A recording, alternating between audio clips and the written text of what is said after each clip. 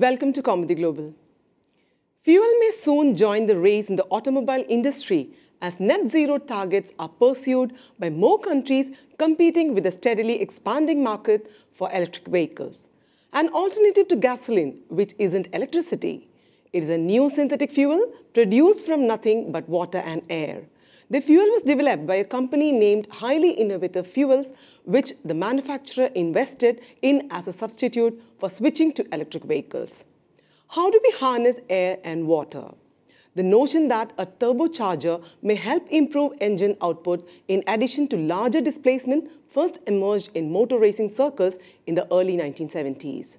Turbochargers are devices that compress intake air and pump large amounts of it into the combustion chambers while being powered by exhaust flow. The additional air that is forced into the combustion chamber increases the power. Porsche took use of this cutting-edge innovation in 1974 and unveiled the first 911 turbo.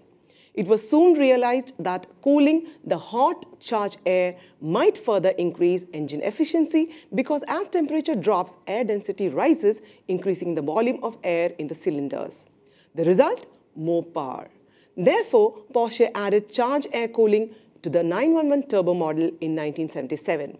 However, the 718 Boxster and 718 Cayman have a mid-mounted engine which gives them a completely distinct look than the 911, which has a rear engine. Direct charge air cooling cannot be used in the 718s without broader or larger air intake ports. Additionally, replacing the cooling air intakes was out of the question because doing so would have meant losing the iconic design of the 718 cars. Then what was the solution? Indirect charge air cooling. By using water as an additional coolant, there is no need to tamper with the exterior body. As a result, the 718s have two cooling circuits, a new low temperature circuit for charge air cooling and a conventional high temperature circuit for the engine. Here is how indirect charge air cooling works. The air intake aperture on the left side of the car's body is used to draw in and filter the combustion air. After passing through there, it enters the turbocharger where it compresses and reaches temperatures of up to 170 degrees Celsius. The cooling process begins here. The hot air is pumped into the integrated charge air cooler on top of the engine and cooled by plate fins, which then transfers the heat to the water in the low temperature circuit. After that, heated cooling water is then rotated into two laterally positioned low temperature radiators and put on ice so it can be utilized again in the cooling circuit. The combustion air, which is at the ideal temperature, then enters the combustion chamber through the throttle valve and releases the force that catapults the 718 forward in a fraction of a second. Porsche had begun looking for an alternate fuel that would function in current engines because it was hesitant to switch to electric propulsion.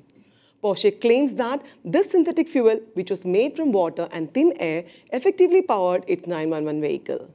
The fuel is produced in Punta Arenas, Chile, at wind-powered plants close to South America's southernmost point. Given that wind blows there on average 270 days a year, the area is ideal for wind energy. Highly Innovative Fuels is able to produce methane, which is then transformed into fuel that functions similarly to conventional gasoline by combining carbon that is absorbed from the atmosphere with hydrogen that is obtained from water. The plant will produce green hydrogen via a process called electrolysis using sustainable and green renewable energy derived from wind power. The facility will also capture carbon dioxide from the atmosphere and use a process of synthesis to combine the carbon dioxide and hydrogen to produce e-fuels, including carbon-neutral methanol, e-methanol, carbon-neutral gasoline, e-gasoline, and carbon-neutral liquefied gas, ELG. These e-fuels offer a key opportunity for existing infrastructure to become carbon neutral by continuously reusing and recycling carbon dioxide. Currently, the plant making the fuel has an output of 34,342 gallons a year, but by the end of this decade, it should be around 145.3 million gallons a year. The fuel does still emit carbon dioxide when it is burned. Still, it is considered a net zero fuel because it requires about the same amount of carbon to create it. Other car companies are also looking forward for alternatives for the future of car manufacturing. They seem to join Porsche with the CEO of Lamborghini, Stefan Winkelmann, saying his iconic car brand would be interested in this way to go greener. This is Anjana signing off. Do like and share this video. For further updates, subscribe to Kaumudy Global. You may also send in your feedback and news to kaumudyglobal@gmail.com.